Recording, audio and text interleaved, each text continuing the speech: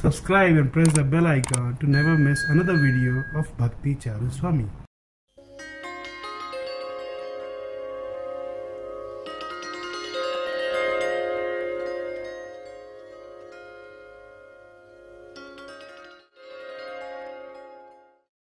So, तो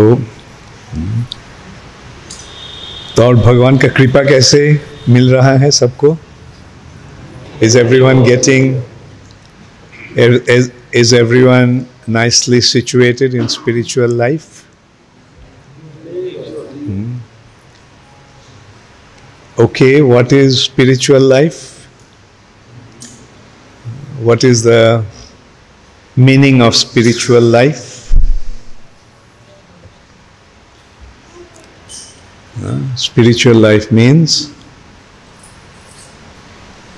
recognizing that we are spiritual beings. That's the first lesson. We are not this body, we are a spirit soul. So did everyone understand it properly? Raise your hands, those who have understood that.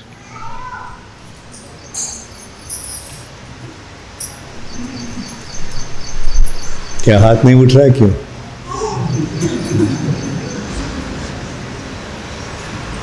एक भी हाथ नहीं उठा.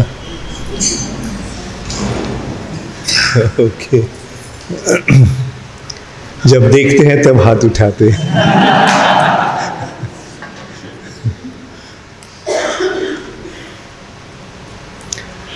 Theoretically, we understood that we are not this body.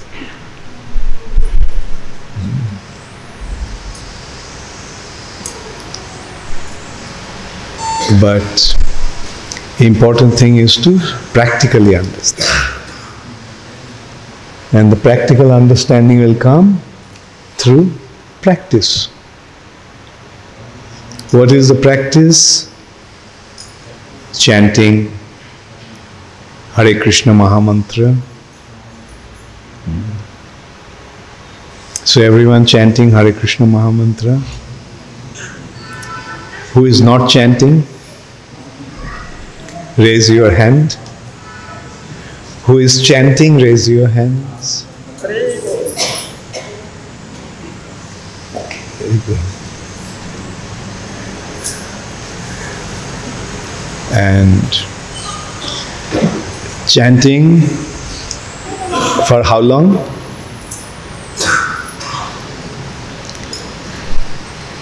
"24 hours. That is the ultimate. The ultimate consideration is to chant for 24 hours a day. Meaning, even at night, you'll chant. So the chanting also doesn't mean that we have to always chant the Hare Krishna Mahamantra.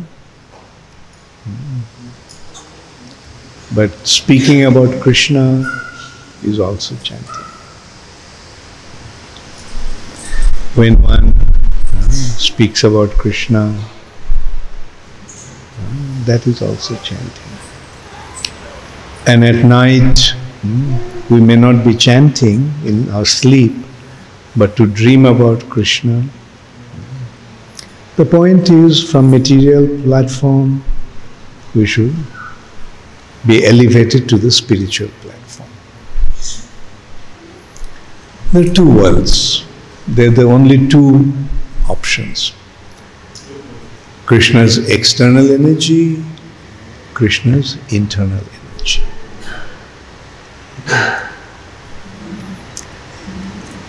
In Krishna's external energy, we want to enjoy through this body. And in Krishna's internal energy, with this body, with our mind, with our soul, we try to serve Krishna. These are the only two occupations, only two possible engagements we have, either or.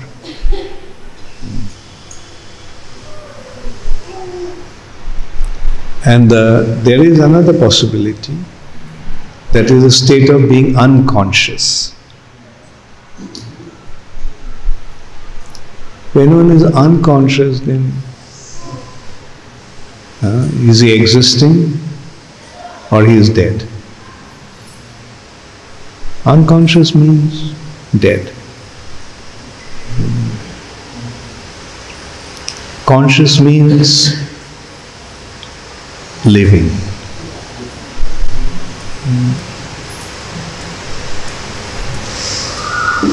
I think, therefore I am.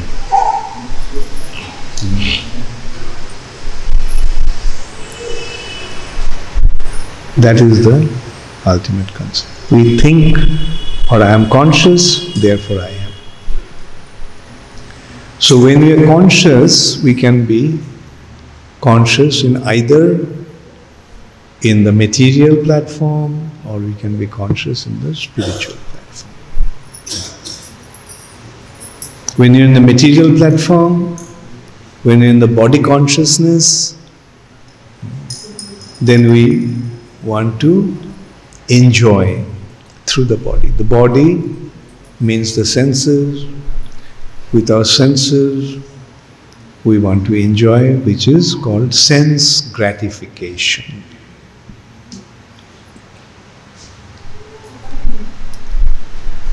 And the other is spiritual consciousness. And the spiritual consciousness is Krishna consciousness.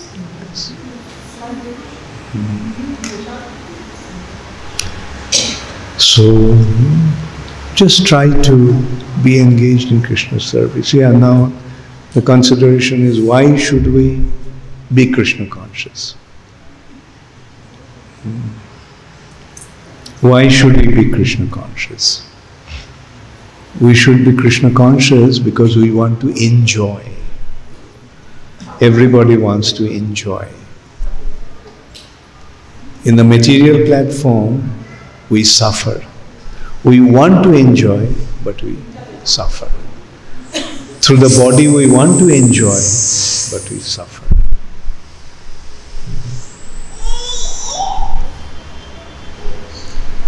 But the real enjoyment comes by being situated in the Krishna consciousness.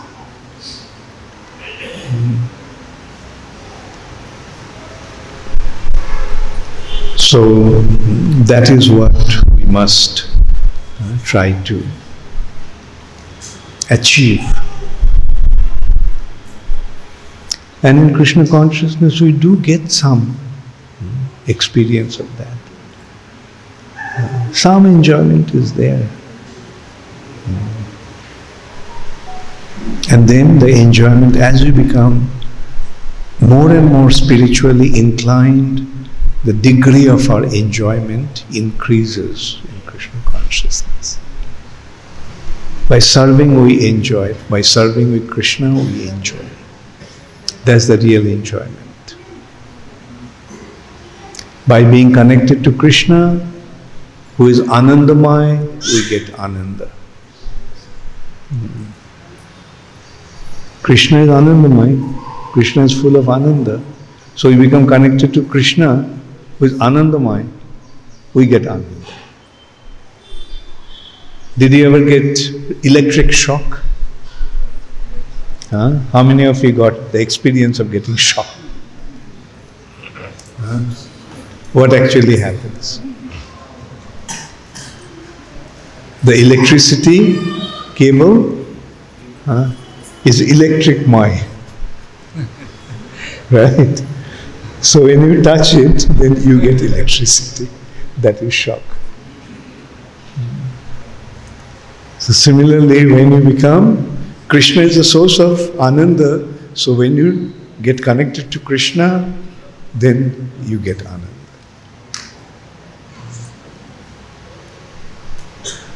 But how to become connected to Krishna? We become connected to Krishna through service. We become connected to Krishna through love. It is our love for Krishna that connects us to Krishna. Love Krishna. And that love is expressed through service. Service is the expression of love.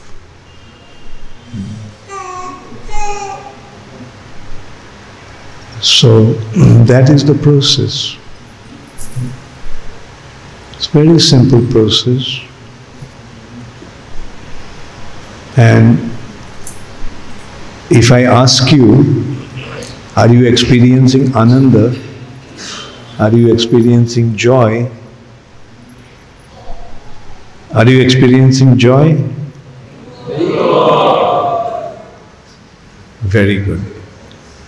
Yes, simple. Otherwise, why you are here?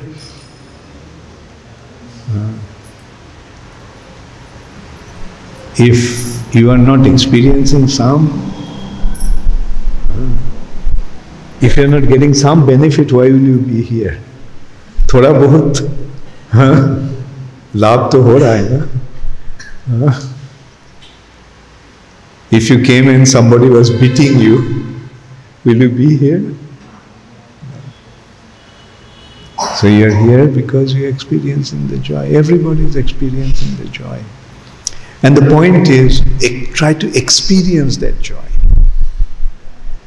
Don't stay in the temple practicing the process of Krishna consciousness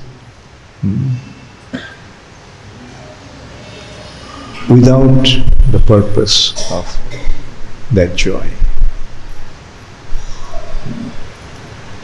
Then you're wasting time. If you're just here but not really experiencing the joy, then for some time you'll be here, then you'll go away.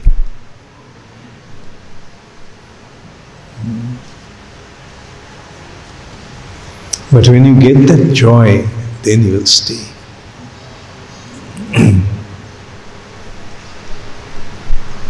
Staying not only in the temple, but staying in Krishna consciousness. So, and it is not that we are trying to be Krishna conscious to enjoy, but we are trying to be Krishna conscious to find the real purpose of our existence. We are not serving Krishna to enjoy. Sometimes service is difficult. Like Arjuna is serving Krishna how? Fighting a battle. Very difficult battle. Was that battle enjoying? Was the battle the source of enjoyment? He was not enjoying fighting the battle. But through the serving Krishna, through the battle, he became connected to Krishna, and that's how he enjoyed. At the end of the battle, when Arjuna considered, oh, so many things happened. So many times I could have been dead. It was an impossible battle to win. But I won because Krishna was pleased with me.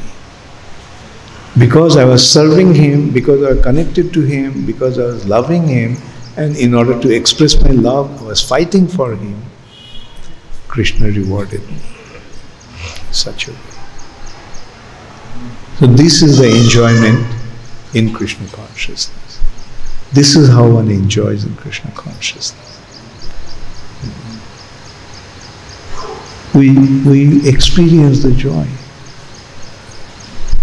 Like, sometimes it's difficult, it's not always easy.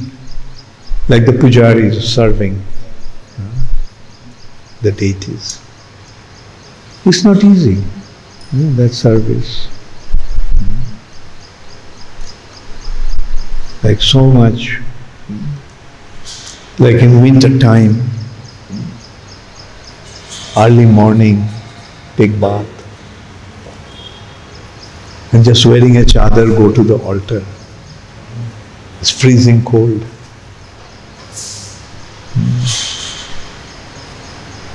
So when one is serving, then he's not enjoying.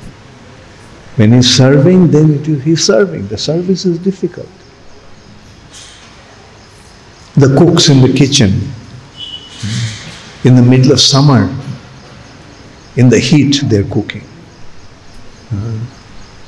They're sweating all over.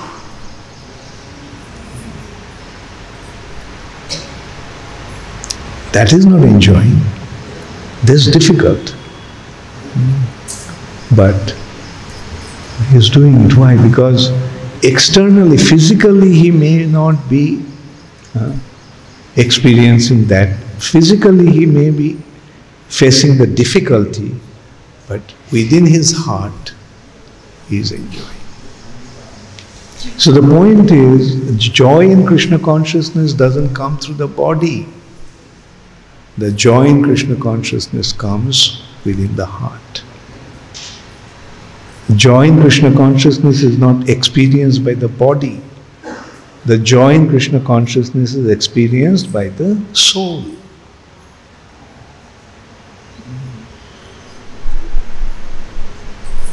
Therefore, in spite of all the difficulties, devotees carry on, year after year, life after life.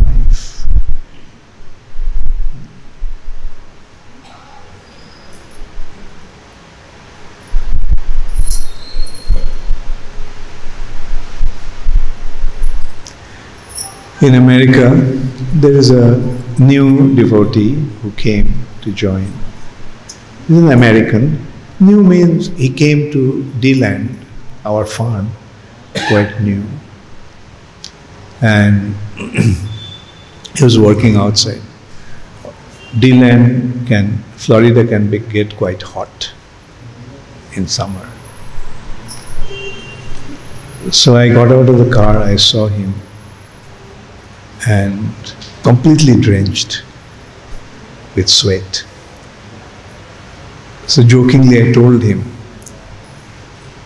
"Oh, so you had a bath with your clothes on?"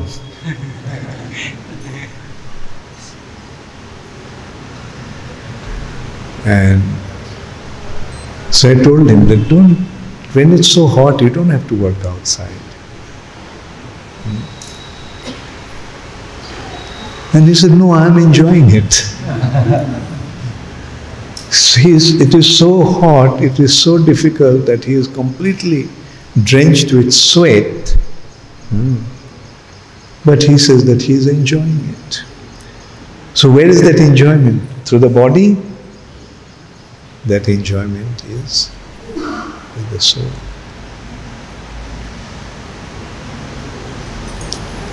And those who experience that, they remain fixed up. It is difficult to be Krishna conscious. It's very difficult to be Krishna conscious. It's very difficult to be fixed up. Because this is the world of Maya. This is the world of Maya. Maya is everywhere. What we are seeing is Maya. What we are hearing is Maya. Everywhere is Maya. The world of Maya. But we got the message of Krishna. We got to know who is Maya and who is Krishna. We got to know what is the benefit in being with Krishna and what is the difficulty in being in Maya. So that's why that is the meaning of becoming Krishna conscious. Surrender, surrender. Just do what Krishna wants you to do. And then what will happen?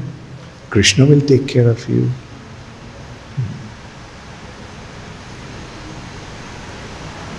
Krishna takes care of us in two ways. He preserves what we have and He provides what we lack. That's called Yoga Kshema. Krishna is declaring Yoga Kshema Baham Maham. What you need, I will give you. And what you have, I'll protect. So we experience that. Krishna is providing. Sometimes people ask that, what is your source of income? ISKCON is a big organization. When they ask what is the source of income, they ask whether we have businesses or whether we have some enterprises to make money. I tell them, no, we don't have any business. So how do you maintain such big establishment? So Krishna provides. Krishna is providing. As a matter of fact, as a leader of ISKCON, I do not know where the money is coming from, but it comes. Personally, I've been getting involved with so many projects involving lots of money. Krishna provides. Today I can tell you frankly, when I embarked in building this temple, I didn't have any money.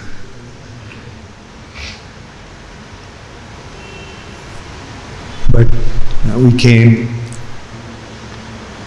on the invitation of Madhya Pradesh government, and then at that time we are supposed to get 300 acres of land. And I was having a meeting with the Indian leaders. So the question came to me that how will you do that? Do you have the means to undertake 300 acres of land project? I said no. But the question is, I asked two questions. Should we accept this project? Should we accept this offer? And the second question was that if I don't, then is anybody willing to take this offer? And no one came forward. Of course, we didn't get 300 acres of land. That was also Krishna's arrangement. At that time, if I took up 300 acres of land, then it would have been really difficult. But instead of 300 acres, we got this 4 acres of land. Or we can say 6 acres of land. And even then, we embarked on this project of building the temple. I didn't have any, naturally this involved crores of rupees. But when I embarked, the money came. As I said, I don't know how it came, but it came at the right time. So we have to believe that Krishna was providing. I remember when the first bill came from a contractor, Om Prakash Khatri. That bill was 30 lakhs. And Shyam Mohan, many of you know him, he was the engineer who was supervising the project. So he just came with the bill, 30 lakhs. He knew that there was no money in the bank. Or if we had at all, there was very little money we had. We are not able to pay 30 lakhs. So I told Shyam Mohan, don't worry. And Khatri was very nice also. So he just told me, Maharaj, please don't worry about the payment. Like if you don't have the money, you can take your time to pay the money. Of course he knew that money has to be paid, otherwise why he would be working. And then one after another bill came and all the bills were paid in time. for everything. The contractor, the marble people, and not only that, like it came up, this temple came up in a record time. 9 months, 20 days. Not only this temple, the next building, so they all came up in 9 months, 20 days. So this is how Krishna, we have to have the confidence that Krishna will provide.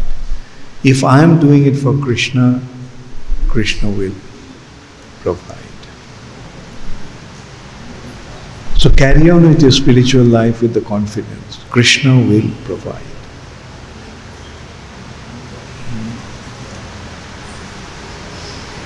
And at the same time, I can also tell you frankly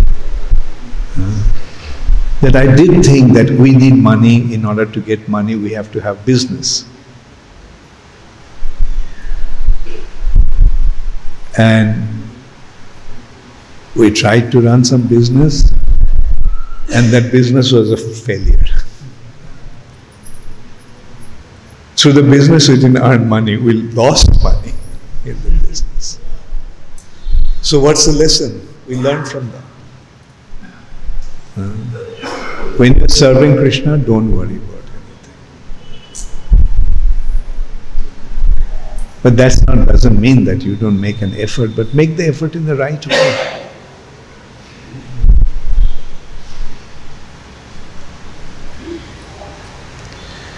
So, I am telling all these things frankly to you because you all are the future leaders of our movement. You have to carry this movement forward. Therefore, I am sharing my experiences with you. Do things for Krishna. Just do it with full earnestness and have the confidence that Krishna will provide. Otherwise, why Krishna is saying in Bhagavad Gita, Yogakshema Vaham Maham.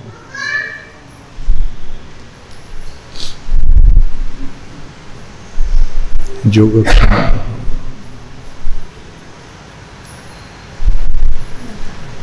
Anyway, so become very good devotees. It's not that all of us have to become big devotees. Wherever we are, in this respect, Prabhupada gave an example that there are birds. Some birds, like sparrows, they fly around the courtyard. There are some birds that fly from one country to another. There are some birds that fly from one continent to another. And there are some birds that fly from one planet to another. So it depends upon the ability of the bird that it flies. Similarly, according to our abilities, we will serve. According to our abilities, we will preach. But we must serve, we must preach. Not that everybody will preach. There are so many servers. Those who are cooking in the kitchen, those who are doing the pujaris in the temple room, in the altar. They may not be preaching, but without them the preaching won't go on. They are providing for the preaching. If the cooks in the kitchen don't cook, will you be able to preach? No. The food must come in time. Similarly, the deities, I also wanted to, when I was seeing the deities, I wanted to thank the pujaris for taking care of the deities so nicely. The deities look so beautiful and so happy.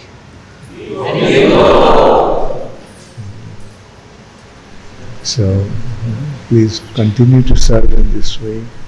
And this is preaching. They may not be physically speaking to people, but when people come and see the deities, then they get devotion in their heart. That is preaching. When they come to the temple and get nice prasad, that's preaching. So everyone in Krishna consciousness is preaching, either directly or indirectly.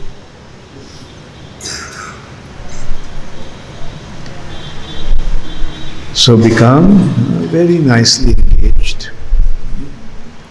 And one thing don't ever neglect is Harinam. Harinam is the means of spreading Krishna consciousness. Hare Nama, Hare Nama, Hare Nama Eva Kevalam. So the temple management make it a point to regularly take the devotees out to preach.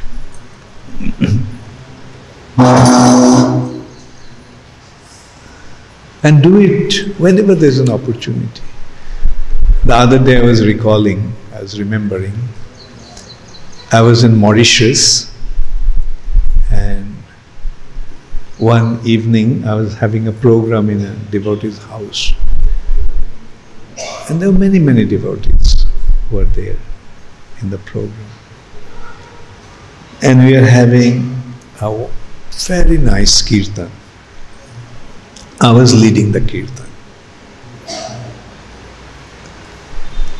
It was night, must have been around 9 o'clock or 9:30, I don't exactly remember what time it was.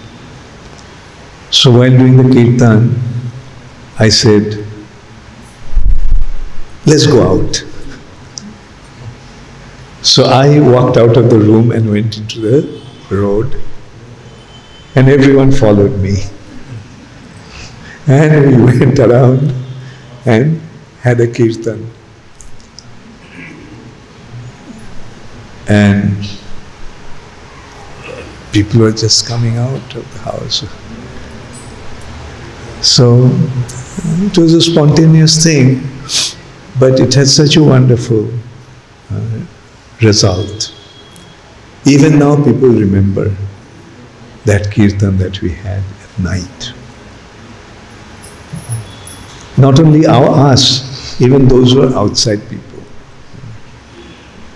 So I'll say, like, make it a point, like, not that any specific time that you have to do kirtan, Nagar Sankirtan. Even at night, just go out. Even in the morning, go out.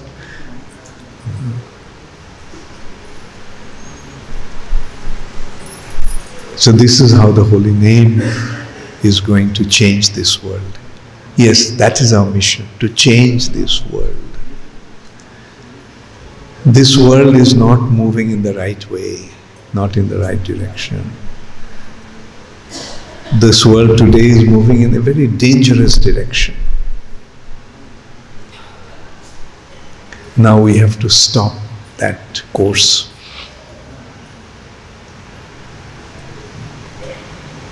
That is what our mission should be.